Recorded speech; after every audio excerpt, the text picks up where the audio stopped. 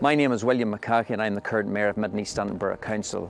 And I'm currently here today flanked by the new hydrogen bus that has been developed at Wright Bus in Ballymena. We've seen Wright Bus at the forefront now of this technology, and they're currently selling buses into the United Kingdom. And we're hoping that this technology will develop even further with the creation of even more jobs at the plant in Ballymena. As Council, we're currently supporting the company with the development of the I4C Centre in Ballymena, which will hopefully bring together and help companies to work together collaboratively to develop this technology within the hydrogen hub.